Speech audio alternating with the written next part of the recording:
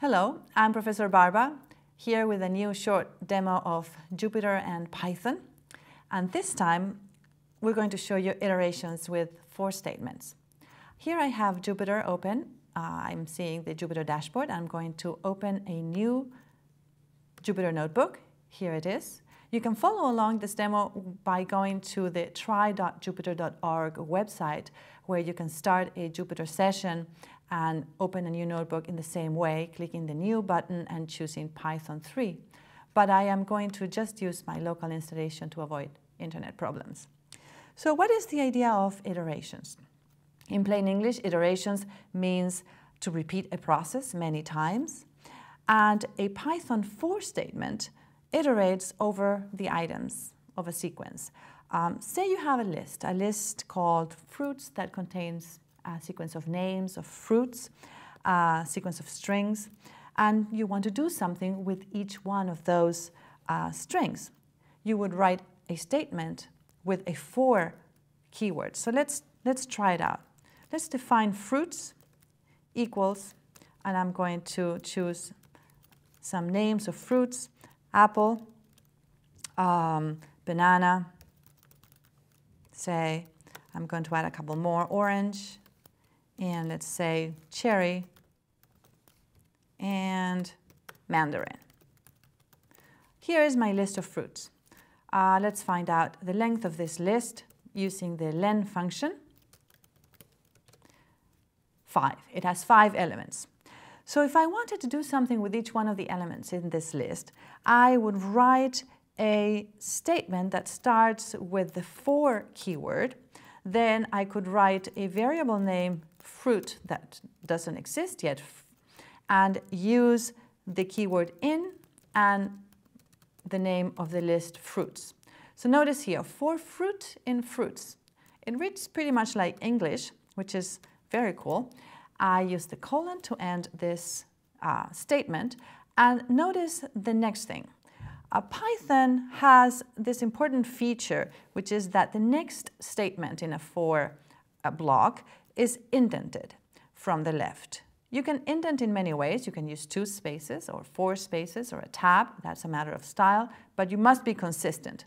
I'm going to use 4 spaces, and I'm going to write the next statement that needs to be repeated for every element in the list. I'm going to say print, eat your fruit. And let's see what happens. I executed that cell and I see the output that it says eat your apple, eat your banana, and so on with every element of the list. So pay attention. What happened here? First, the 4 statement ends with a colon. Don't forget that. It's a typical bug that you could have. The variable fruit appears here, and I implicitly defined it in the 4 statement. It wasn't used before in my little notebook, and it wasn't defined before. It's implicitly defined here. This variable fruit takes the value, the string value of each element in the list of fruits, first apple, then banana, and so on, sequentially in order. Then the print statement gets executed with each value that this variable takes. And once Python runs out of fruits, it stops. It doesn't even need to know what the length of the list is. It just stops when it runs out. Okay, so here's another useful function that we have that we can use with 4 statement, which is the enumerate function.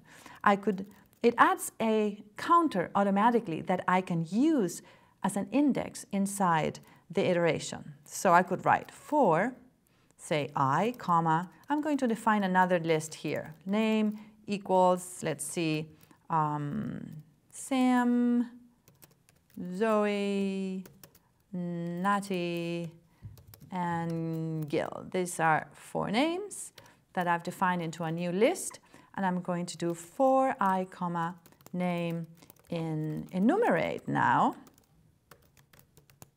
names, colon, and I'm going to do, pay attention, I'm going to do something pretty cool here, which is I'm going to access the element I of the list names, and I'm going to change it by applying the capitalize method for a string.